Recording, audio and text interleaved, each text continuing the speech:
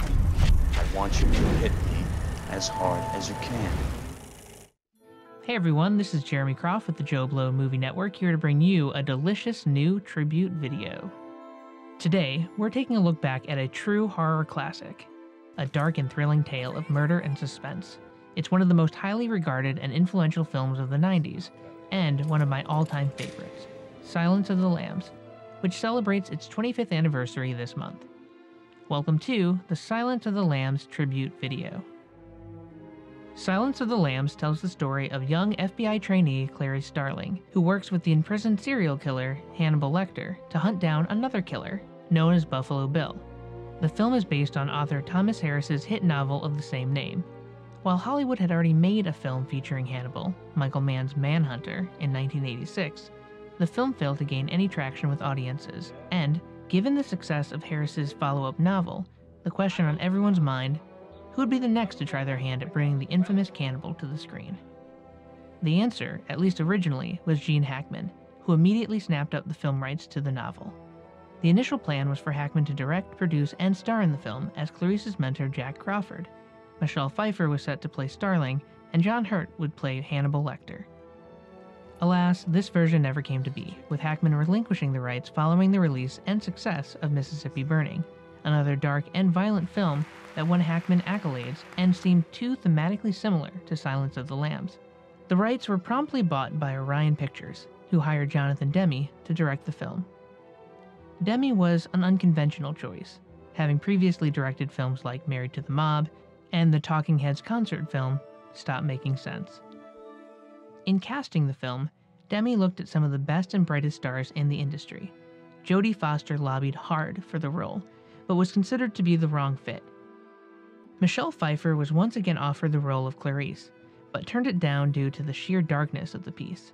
After Pfeiffer turned him down, Demme agreed to meet with Foster, and was won over by the actress almost immediately. For the role of the psychopathic Dr. Lecter, actors Christopher Lloyd, Jeremy Irons, Jack Nicholson, and Sean Connery were all considered for the part. Demme finally selected the British actor Anthony Hopkins, citing Hopkins' role in The Elephant Man as the deciding factor. Ted Levine and Scott Glenn rounded out the cast as serial killer Buffalo Bill and FBI agent Jack Crawford. The character of Buffalo Bill was actually a composite of 3 real-life serial killers: Ted Bundy, who lured women into his van with a cast on his hand;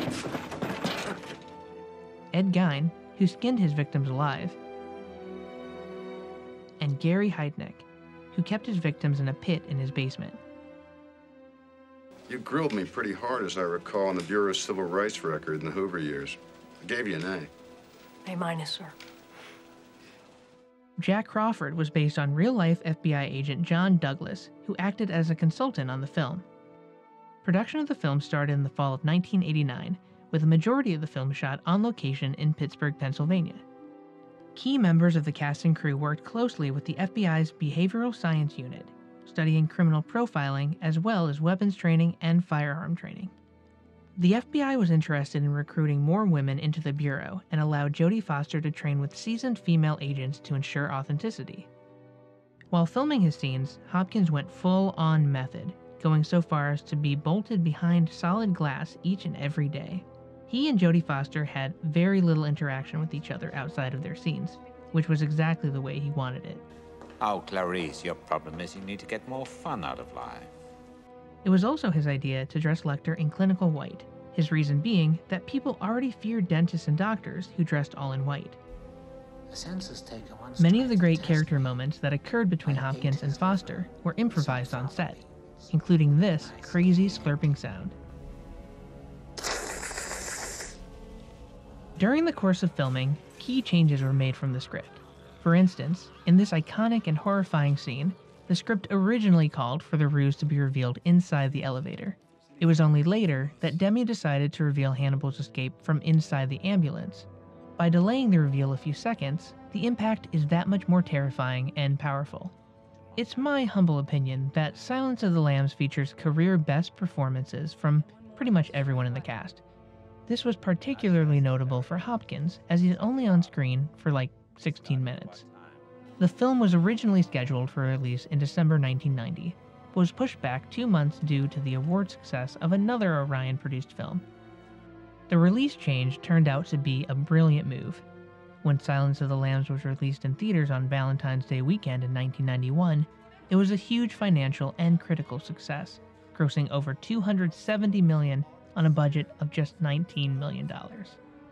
Despite the film being released a full year before the Academy Awards were announced, the film went on to sweep the Oscars entirely, winning for almost all of the key creative talent, including Best Director, Best Actor, Best Actress, Best Screenplay, and of course, Best Picture. The Silence of the Lambs.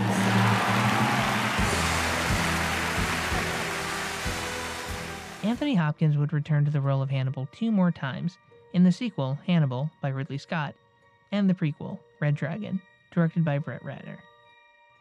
While both films are better than they should be, neither approaches the level of artistry that was achieved in Silence of the Lambs. And the less said about the origin film, Hannibal Rising, the better. Most recently, everyone's favorite people eater was seen in Brian Fuller's recently canceled NBC series, Hannibal. So what is it about Silence of the Lambs that makes the film so damn great? Well, it's pretty much everything. From the atmospheric cinematography by Tak Fujimoto, to the tightly paced editing and haunting score by Howard Shore, all the way through to the flawless performances and perfectly modulated direction. The film is a masterpiece of the genre. While it's unknown whether or not Hannibal Lecter will return to screens anytime soon, there's no denying the lasting impact of his most famous and successful outing. Silence of the Lambs is a film for the ages, one that is still appreciated and analyzed 25 years after its initial release. So, a toast to you, Hannibal. Enjoy your success with some fava beans and a nice Chianti. From the Joe Blow Movie Network, I'm Jeremy Groff. Ready when you are, Sergeant Pembry.